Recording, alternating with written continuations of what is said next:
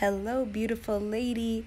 It's day 2 of the Morning Miracles Challenge, and today we're going to talk about the theme.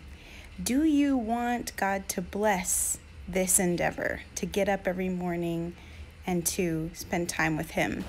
Well, from today's reading, it's pretty clear that if you want to be blessed in what you do, you need to know why you're doing it, and you need to commit to not forget. So today, while you're strong, while you're at the beginning, set yourself up for success using biblical wisdom. James 1, verse 22.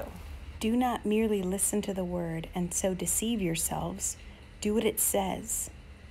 Anyone who listens to the word but does not do what it says is like someone who looks at his face in a mirror and, after looking at himself, goes away and immediately forgets what he looks like. But whoever looks intently into the perfect law that gives freedom and continues in it, not forgetting what they have heard, but doing it, they will be blessed in what they do. Your prompt for today is there a specific blessing you're seeking from the Lord during this 10-day challenge? How will you remember God's leadings throughout the day? Tomorrow we're going to discuss the pavers method, and I look forward to seeing you here. This is Laura Gabriel signing off.